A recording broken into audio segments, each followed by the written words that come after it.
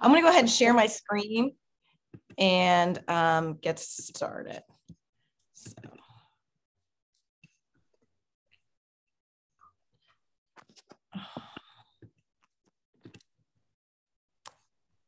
All right. So this is the plan for today. I'll introduce myself and I'll talk to you a little bit about what I like to call my long walk with Teresa and some ways in which I think she's still very relevant today, despite the fact that she has died, over 300 years ago.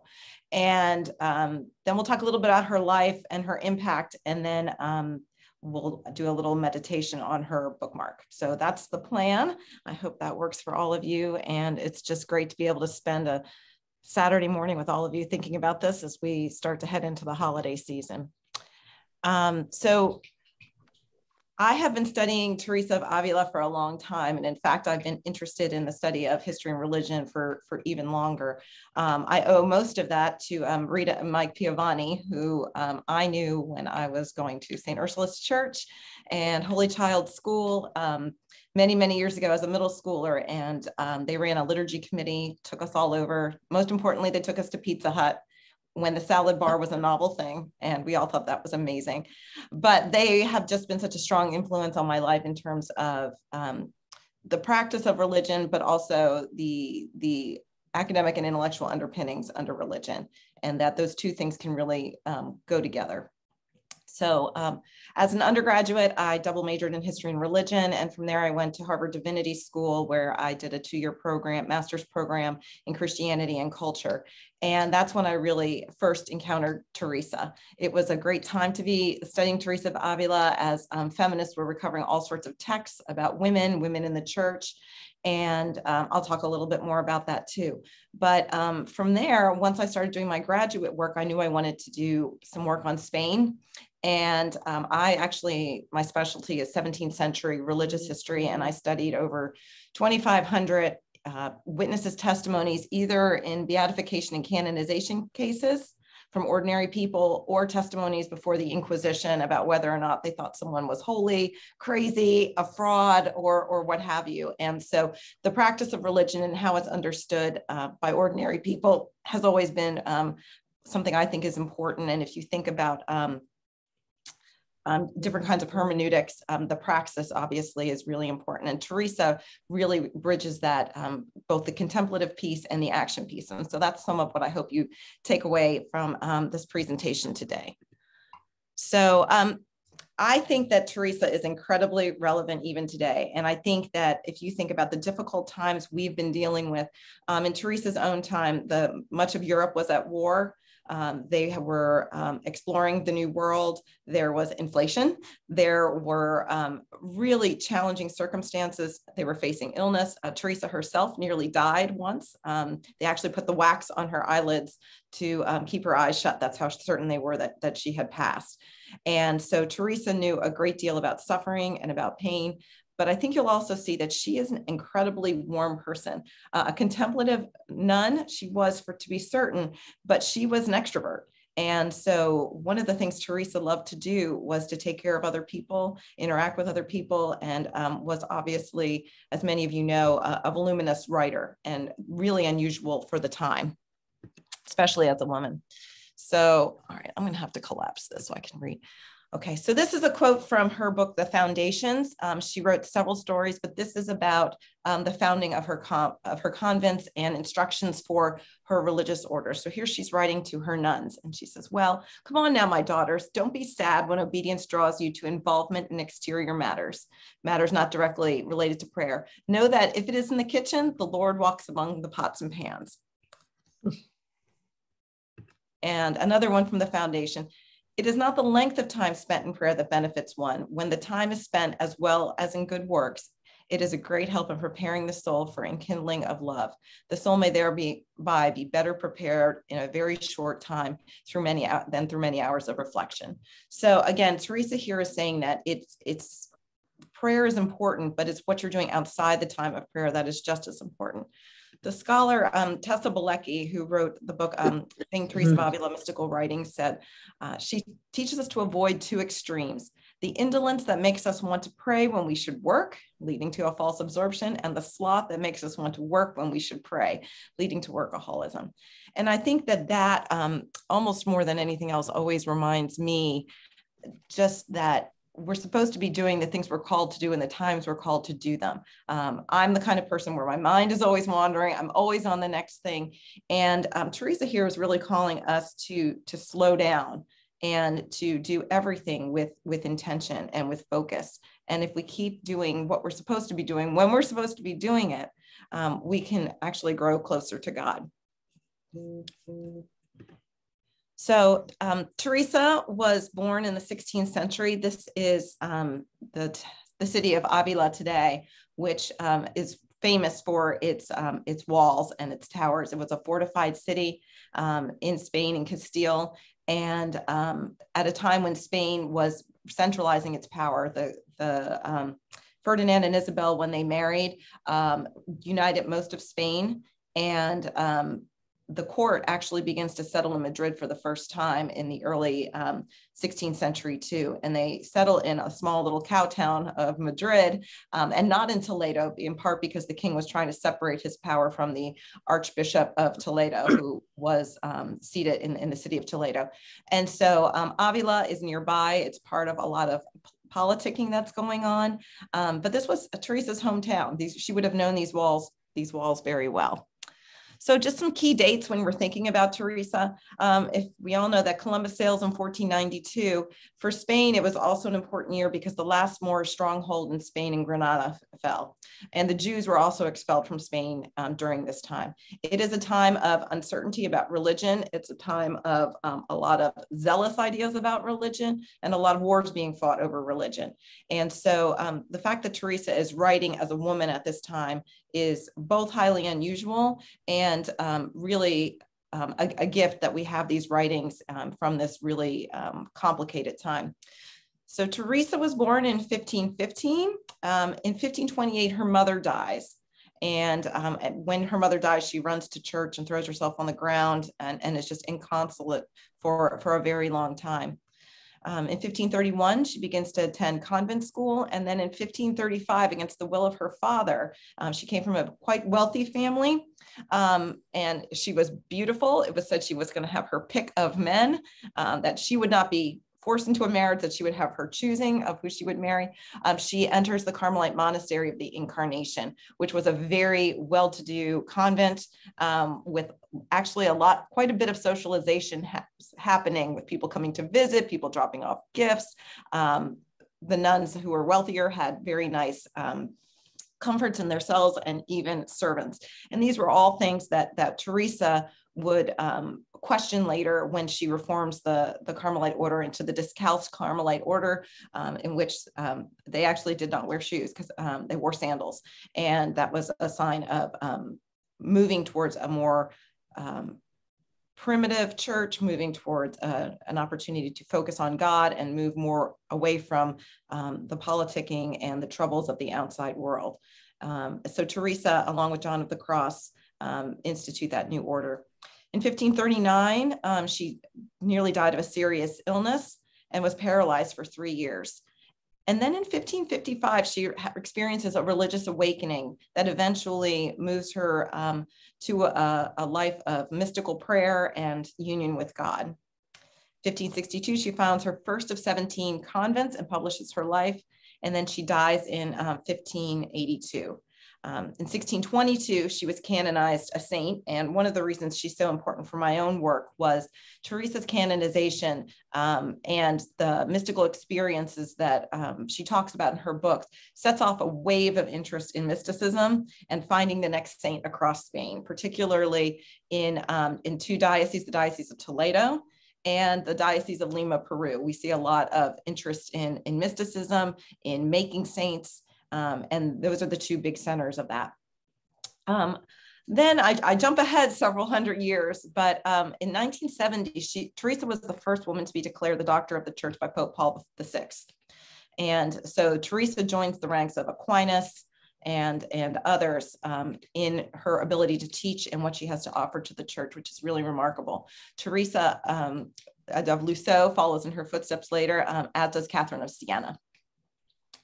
In 1990 and 1991, two very important books from my perspective were published. So if you really want to know more about Teresa, I highly recommend these. They're not long and they're very accessible. Jody Billinghoff published The Avila of St. Teresa, about the social milieu and the time and the city of Avila in 1990. And Alison Weber published The Teresa of Avila and the Rhetoric of Femininity in 1991. And I bring this up because Jody and Alison's work really was seminal for my study of holiness and women in the church, but also because they're coming with the sort of second wave feminism, they really put this Teresa into context. So with Jody's work on the Avila of St. Teresa, you can see how unique the work that Teresa was doing within that particular situation. But Alison's work even goes further. She is a literature professor. She was the chair of Spanish, Italian, and Portuguese at the University of Virginia for many years. And she actually was on my dissertation committee. She's a wonderful person. But her argument is that Teresa is able to manipulate her rhetoric in a way that makes it palatable to the church. It gets her through the Inquisition. It gets her her writings able to be copied, published, and circulated. And Teresa's writing, she'll talk a lot of, oh, I'm this poor little woman. Please, if this is offensive to God, rip it up. And then she'll turn and say, hey, let me tell you how you get to union with God. You start like this, you do this. And then at the end, you'll see but remember, I'm just a poor, weak woman. I can't possibly know what I'm saying. And so she has this cadence to what she says, her use of the subjunctive. And Alison Weber really lays that out. And that key that she uncovers has been used by lots of different scholars studying women and what their message is and how you can untangle it from the diminutives and the digressions and the constant asking for permission that make it seem not authoritative when actually it is. It's just a way of making sure that that she could be heard. So rather than walk you through a long history of Teresa and many more quotes, I thought before we get to the bookmark, I would just give you some highlights about who she was beyond what we've already talked about. Teresa was of Converso descent, which means she had Jewish ancestry. This violated Spanish sensibilities and their laws regarding purity of blood, and made her writings more susceptible to being questioned. In this time period, particularly in Spain, we start to see the language around race moving from just what you believe, but what your blood is. And this begins in many ways in Spain with their attitudes towards Jews. They begin to see them as a race and not just a religious choice. Because of course, at this time, by 1492, Jews and Muslims, they could either convert or they had to leave Spain. And so one of Teresa's ancestors had converted, but this did make her a little bit more questionable, even though her family was a very high standing. And this is one of my favorites. Teresa was a late bloomer. Her spirituality really began to develop in her late 30s, and she was 40 when she had her famous religious awakening. So I like to think about that in the sense of there's still time for all of us to have a religious awakening and to grow in our spirituality. Teresa was a reformer. She rejected the vocal prayers that helped to sustain most convents in her lifetime in favor of contemplative prayer. And this is one of the places where you really see aspects of the Reformation playing in. So in the Catholic Church, there was this idea that you could pray for souls in purgatory. And if you prayed for them enough, they would be obviously released from purgatory and can go to heaven. Okay, and the Catholic Church holds on to this idea even after Luther begins his work on indulgences and the reforms that he begins. But Teresa and many others in the church who were interested in the Catholic Church who were interested in reform begin to look at some of their practices. Many convents at the time, they would receive money to pray for people. And so the nuns were spending a lot of their time praying for the Duke of so-and-so, somebody else's wife, someone else's mother, rather than focusing on their own internal contemplative prayer. And so when Teresa reforms the Carmelite order, she puts this emphasis on contemplative prayer. And so that does make fundraising to raise these new convents much more challenging because she's not going to be that get out of jail free card from purgatory that many of the other convents have. So she really needed people who were buying into this enterprise about the importance of an interior life. Teresa was a foundress. Her 17 convents strove to accept on a relatively equal basis, particularly for the time. And remember, European society, particularly in the early modern period, was very hierarchical. And so she sought out patrons that were always successful, who would not interfere with the practice of prayer. And she sought out women to join her convents who were from different socioeconomic backgrounds. So Teresa, I think, would have been a big fan of some of the things we talk about with equity today. Teresa was a writer. She wrote an autobiography, a series of theological treatises, numerous letters, poetry, and of course the Bookmark. Her letters really give you a lot of insight into how she interacted with friends, how persuasive she could be. And just, it's also a reminder, because most people read the autobiography or they read the interior castle, but they don't see her talking to people about, do we have enough chickens for next week's dinner, and things like that, or what are we going to do to make sure that the kitchen is ready to go in the new convent. And so she really does bridge that day-to-day mundane doing the work with the contemplative prayer. And she was a mystic.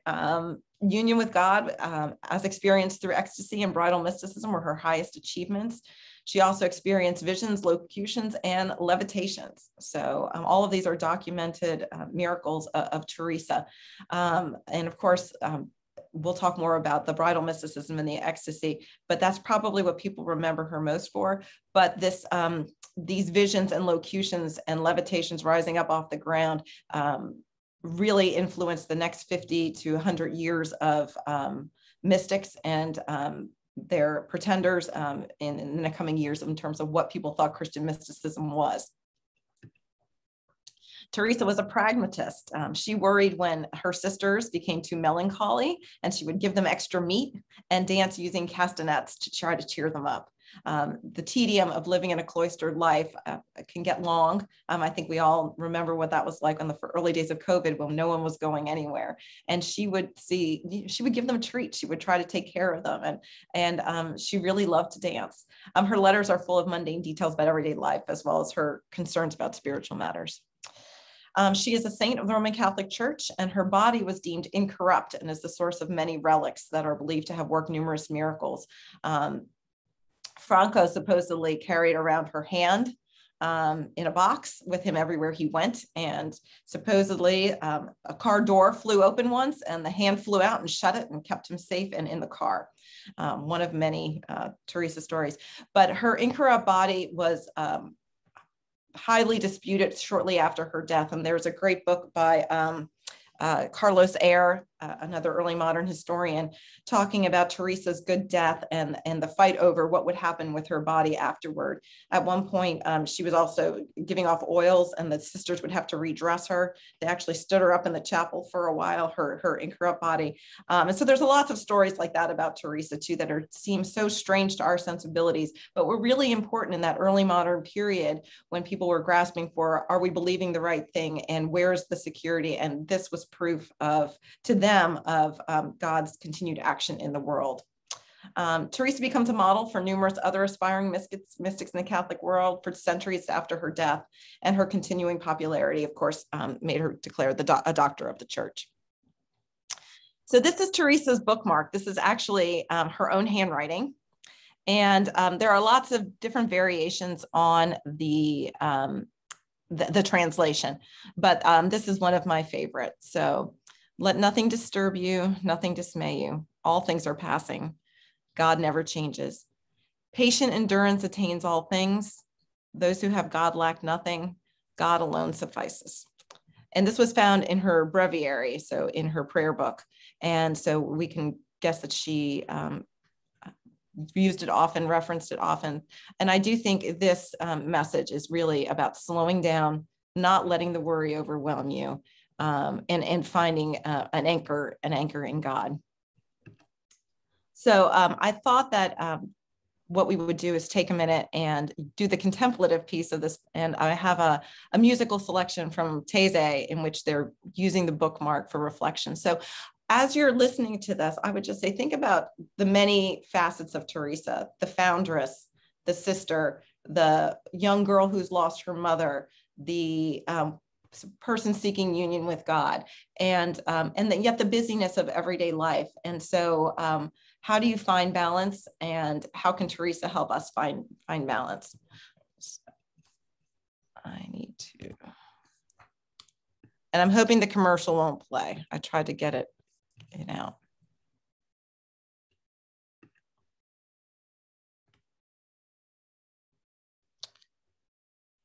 Are we not getting any sound? Not at this point. Let's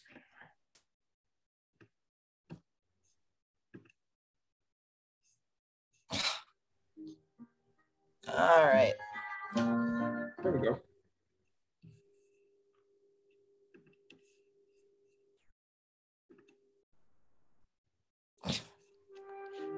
It's just going to be fight me here.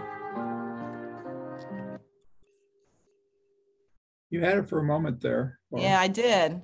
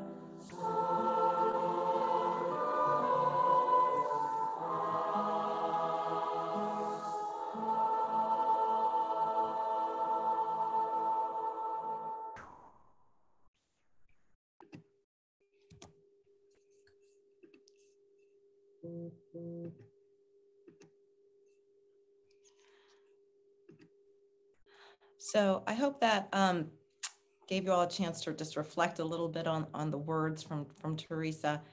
It's just a beautiful piece of music, and there are several different examples of the way that prayer has been put into music or put into and used for different kinds of meditations. As I was looking around preparing for this, there's a really lovely one by the Sisters of St. Joseph that on Teresa and what it can give to them in their life, and talking a little bit about some of her other writings as well. So if anyone's interested in that, I can send the link on for that. And that was a great thing for me to find, since the Sisters of St. Joseph were amongst my first teachers. This is Bernini's Teresa of Avila, a Baroque statue. It is, if any of you have seen it, it is epic in its proportions. You can find it in Rome at the Church of Santa Maria della Vittoria. And, Teresa is often remembered for this statue. It's this moment of mystical union with God, in which has very sexual overtones. And, she looks so passive in this. And while I love the description and how it matches with what she wrote in her autobiography, a lot of Teresa scholars really struggle with this because it doesn't show her activity. But I do think it can represent from Bernini the way God was acting in Teresa.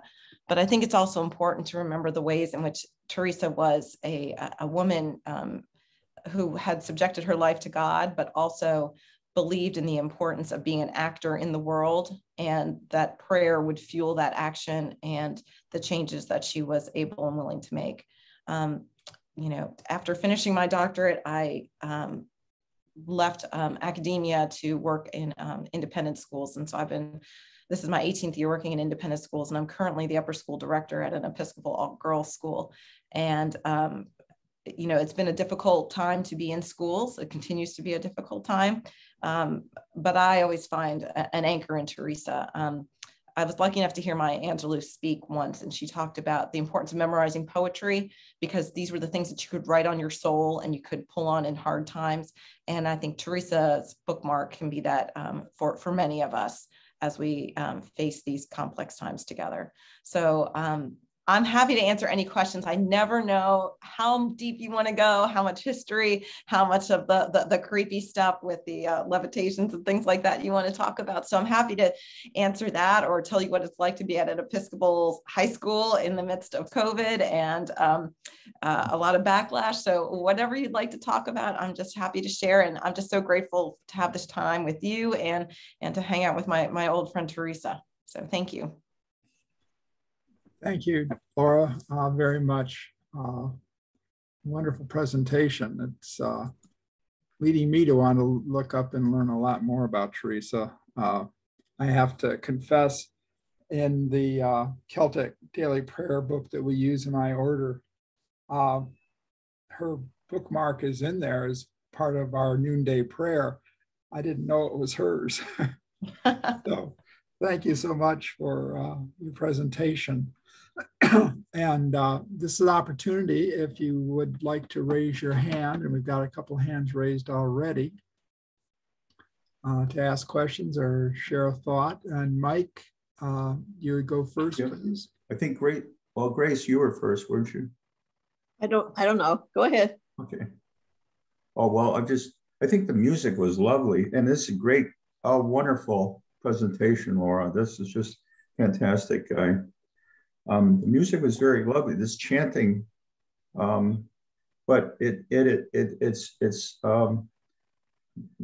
maybe it's not really what I think of contemplative prayer now. I mean, and you said also that she went away from the vocalization to a more quiet. I think of it maybe as more centering prayer, where we're focusing on a particular spiritual image than contemplative prayer. Was that different in her time?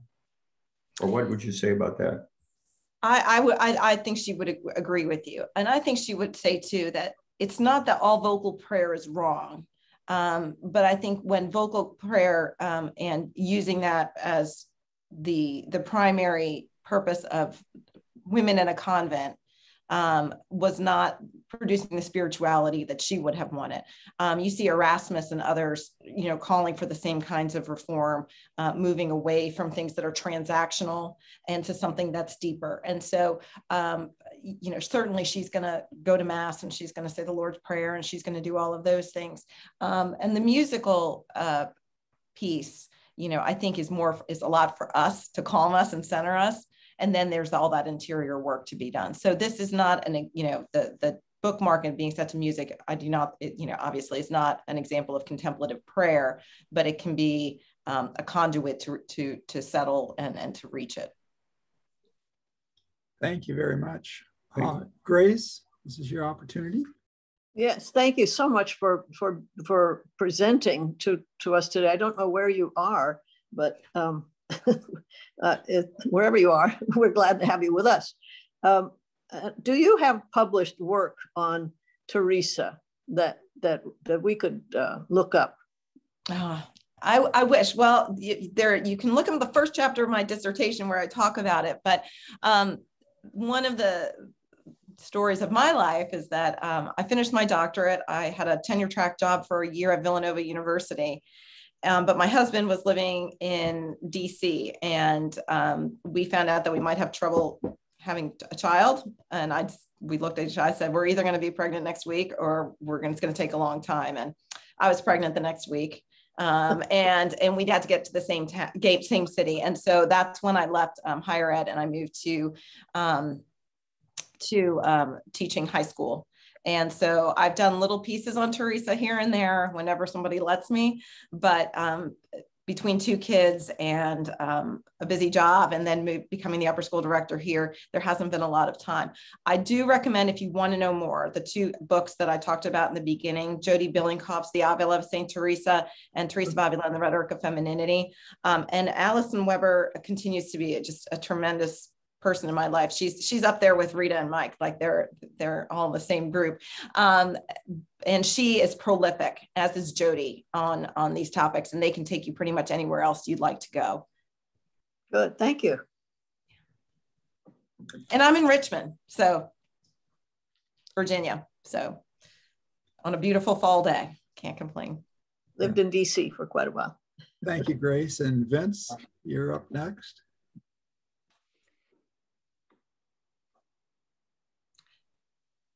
Vince, you're muted. Not me. Laura, that was terrific. Thanks for taking the time to do this. I think we're in the midst of learning more about mysticism in our book group. So hearing that there's another writer that we should seriously consider is great for us.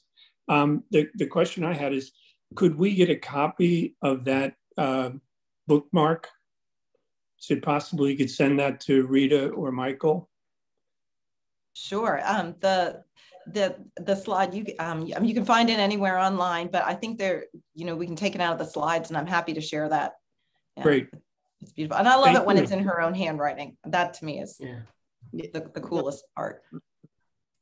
And I would say, as you all are exploring mysticism, I'm sure I would just, Teresa of Avila and John of the Cross, I think are two of the most practical, down-to-earth windows into this. I like them better than Ignatius, but that's just me. I also think that when John of the Cross talks about the dark night of the soul, I just think that for people of prayer, when you hit these periods, these dry spells, or where you really feel stuck, it's great to remember that even the saints had them too, and that's part of the process, and that's what makes those moments of mystical attainment so special, because they are fleeting, even for the best practitioners. Right. Thank you. Caroline? Oh, this is wonderful. This is the first time I've been on CST, and it's funny, I was reading in my email, and I wrote this in the chat. My confirmation name was chosen from Saint Teresa of Avila, and I never knew why.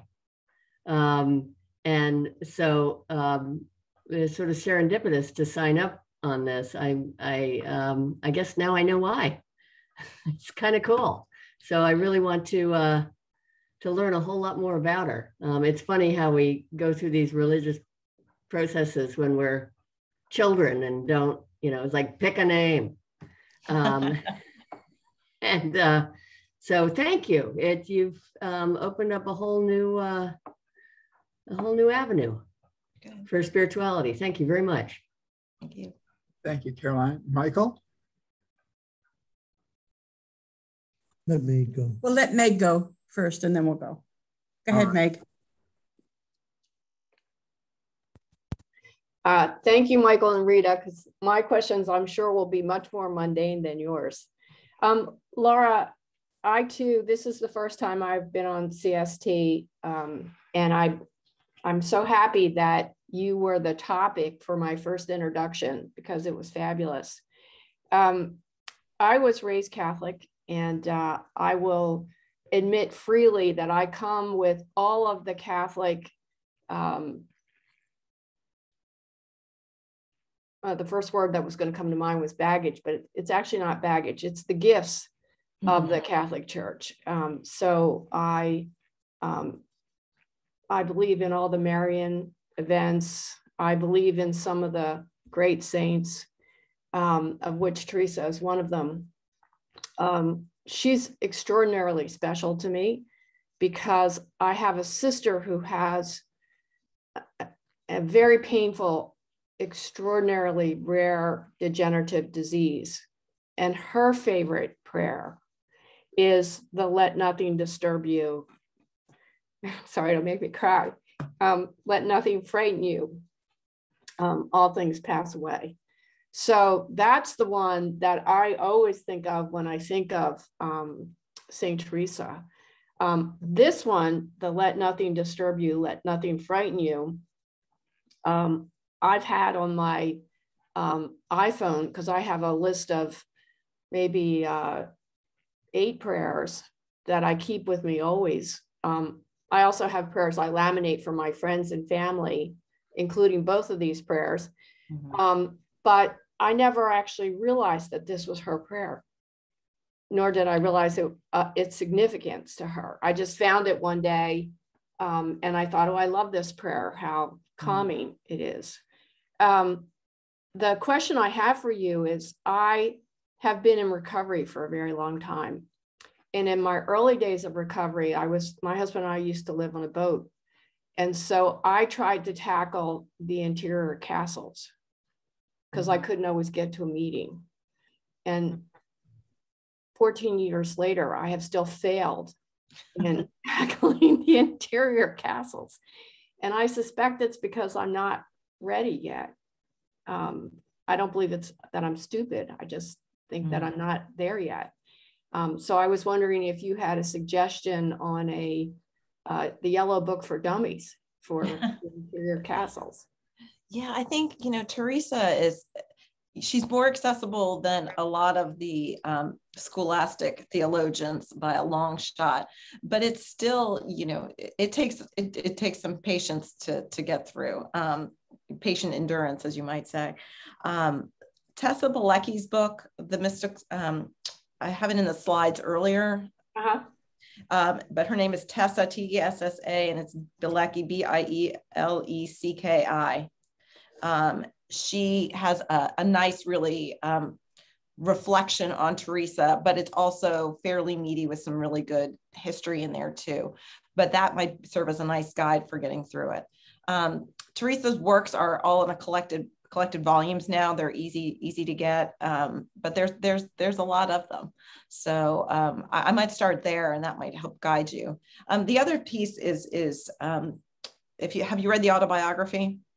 No, not yet. Her autobiography, you have more of a narrative there, and she uses the water metaphor for moving through phases of prayer. And there's 4 different phases in there. And so you might try that as well if you want something that's a little bit more narrative rather than just, more of a treatise on something. Thank you. Sure. Great. Thank you, Michael. I think you're going to be next up. You're going to go first? Oh, you go first. Hello, Lara. Hi. I miss when we used to get together. I really do. They were great times with the whole crew. So thank you for the memory. But one of the things I really wanted to thank you for was how you've let Teresa become a friend that walks with you, not just an intellectual persona, but her whole being. You can, you know, in your presentation, you made her real for me because she is real to you. And I just want to, first of all, thank you for that.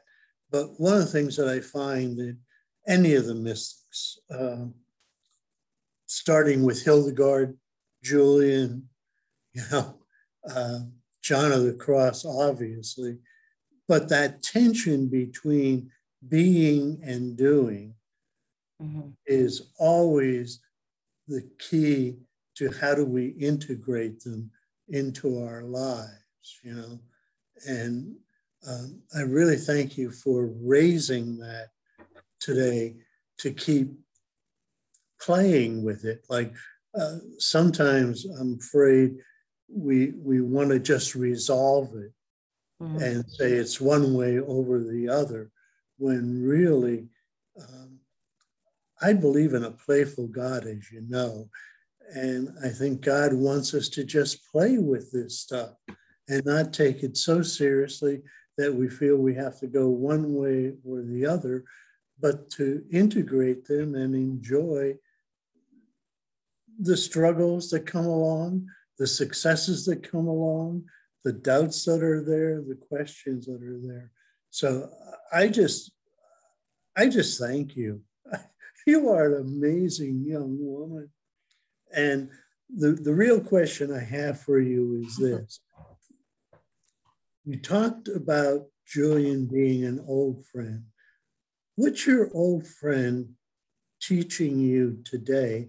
And in particular, I know you have a daughter who's getting ready for college. What's Teresa teaching you? Well, I would say, you know, it's interesting you brought up the friendship piece. I'm trying to see if I can find this quote. Teresa actually refers to God as a friend. And, you know, when she was making her last foundation, she was it was not going well. It was very complicated.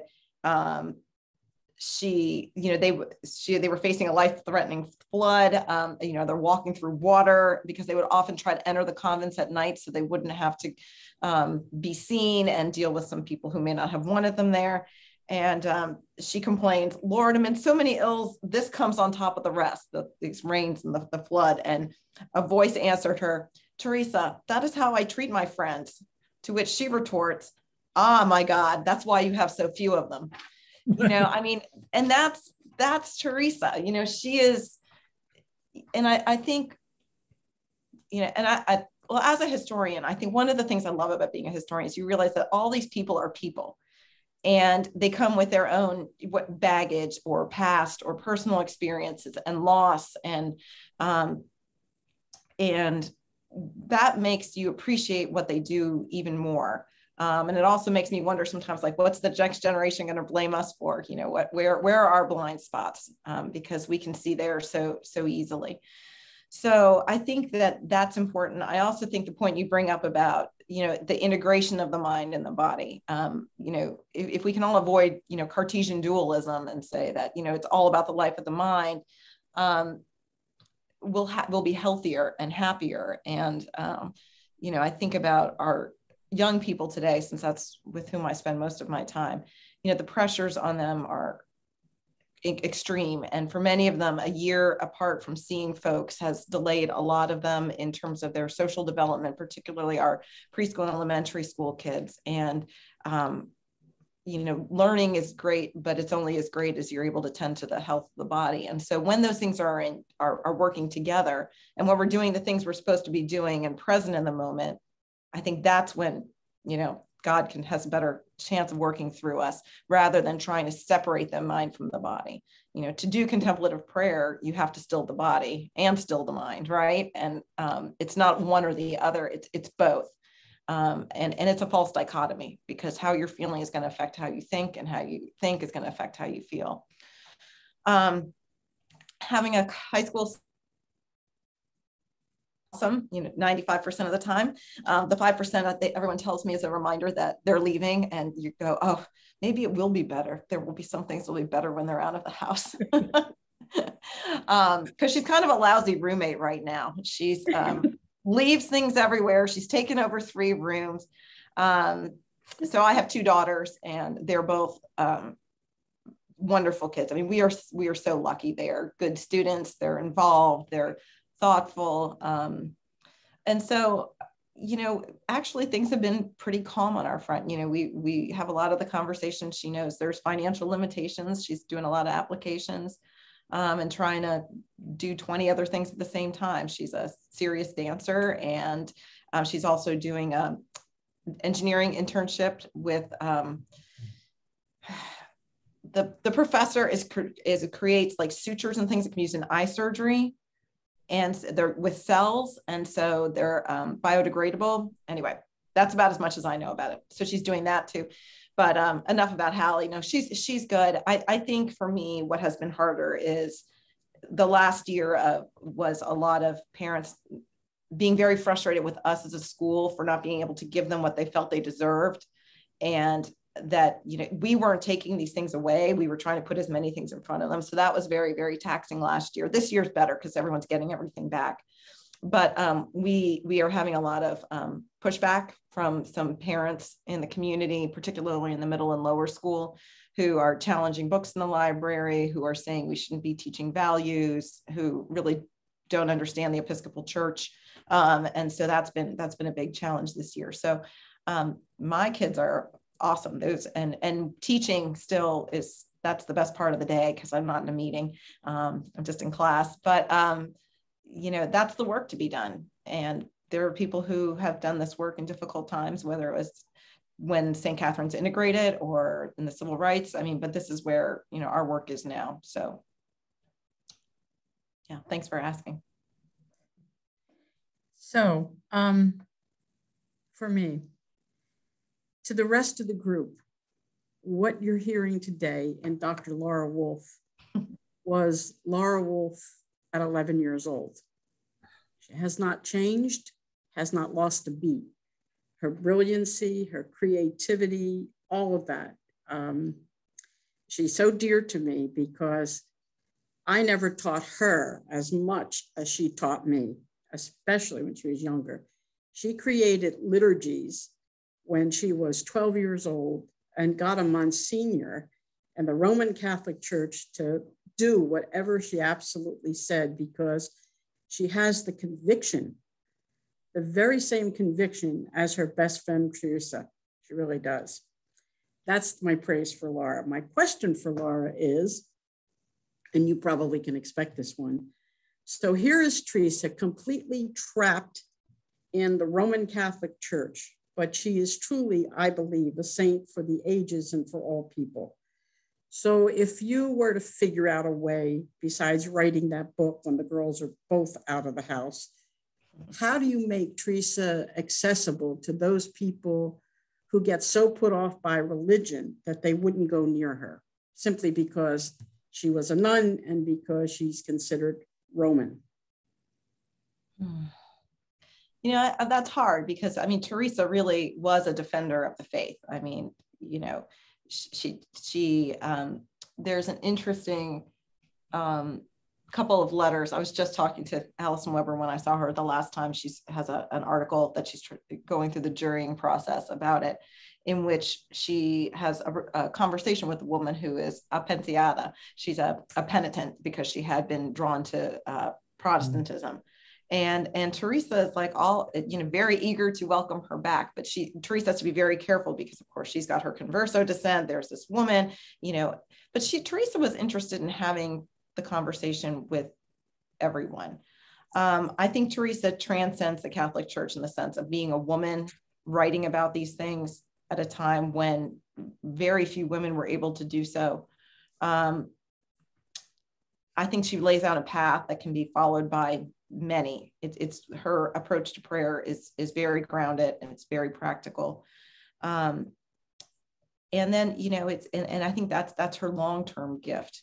And I think her other gift is that it's this piece that I think, you know, sorry to all the men who are here, but women get that need for that there are things that have to be done. And another metaphor she uses is the Martha and Mary. You need to sit and pray and listen, and you need to do things, because both things are important. And it's about the balance of the two. And I think she really gets in her writing. You don't see her pushing away the work. You see her saying, I got to slow down and embrace the work so that I can do the prayer. And I think that is important for all of us, everyone. And it has, you know, it resonates with some other things we see in, you know, Buddhist contemplative practices and things like that as well. But you know, she's Christian, and her prayer life is other focused. The focus is on God. And I think that's a powerful thing. And I think that speaks to the broader Christian community. I think that's where you see places like Taizé and others that are more ecumenical picking up on her.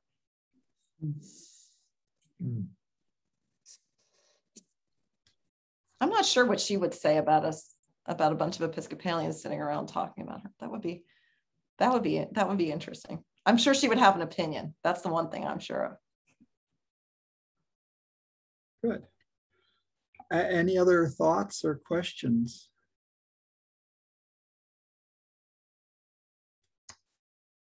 Well, again, thank you so much. We've been blessed to have you telling us about Teresa. And I look forward to learning a whole lot more about her. And again, great. And I'll get some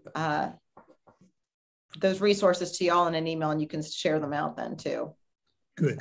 I'd like to put forth an idea down the road, and that is that maybe having you actually lead a course on Teresa at some point down the road for us would be just wonderful, I think. And I think we'd have a number of people who would love to be a part of that. So something just to think about.